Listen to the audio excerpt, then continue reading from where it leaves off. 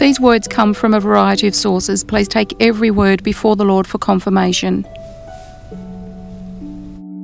G'day, I'm Rachel Milligan and this is firstfruittas. I'm travelling home today, so 1,850 kilometre trip, and praise God, He gave me a message to share with you before I hit the road.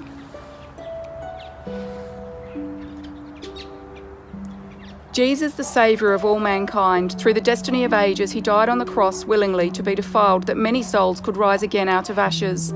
I have a message, faithful child, for the lost and broken. Be willing to step up and enter beyond mortal things to see the chosen path I have set before you.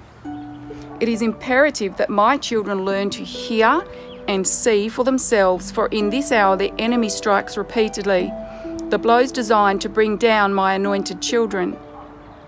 Be willing to stand strong, upright and righteous, for this is what releases my resolve to bring down your enemy in times of need.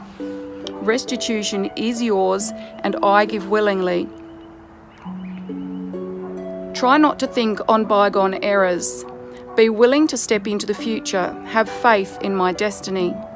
If you do not have a promise to hold close to your heart, then seek my friend, Holy Spirit, and be willing to receive whatever it is I have called you to receive.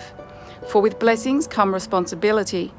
Blessings are my way of empowering you to overcome obstacles and pierce the enemy's stronghold, a vice-like grip for some.